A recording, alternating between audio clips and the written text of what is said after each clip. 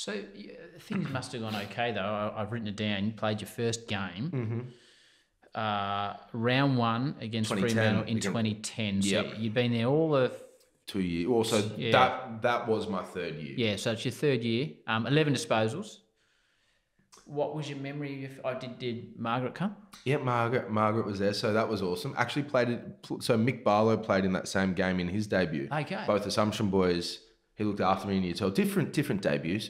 He's had 32 and kicked 3. You went all right. And you got beat though. And I've walked out and I got bloody stitched up by my teammates. I remember coming out on the ground and I'm 1 out in the square on Adam McPhee.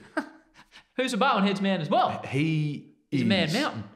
A man mountain. And I would have, like, if I turned sideways, I'd disappear at that age. Maybe not the same anymore, but yeah, I think I'm maybe 69, 70 kegs. He's probably 93 and got 2 inches on me. Wow. I'm like, come on, fellas, can we get a change?